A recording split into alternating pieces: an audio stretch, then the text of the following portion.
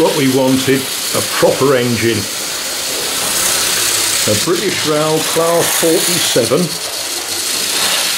Shouldn't be just dragging one wagon though, should it? A little story about Class 47s. They still are, they're still in use. A very powerful diesel electric locomotive. That's to say it's got a big diesel engine that drives a big generator. So the actual power to the driving wheels is electricity. Now a lot of years ago I was asked to catch the next train from Pitsea station to Southend, and the person who told me to do it meant get on a passenger train.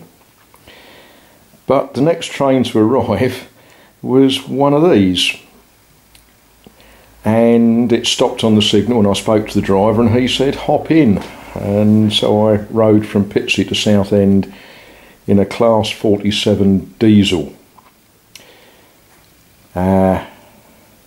Very, very comfortable. I was surprised how comfortable, how quiet the cab was. So when I saw this in a junk shop this morning for not very much money, I couldn't not buy it. It's in British Rail colours. I always call them the going nowheres arrows. It's the logo of the old British Rail. Old British Rail blue, yellow cab ends for safety. It's got the warning signs saying that it's probably running underneath the wires.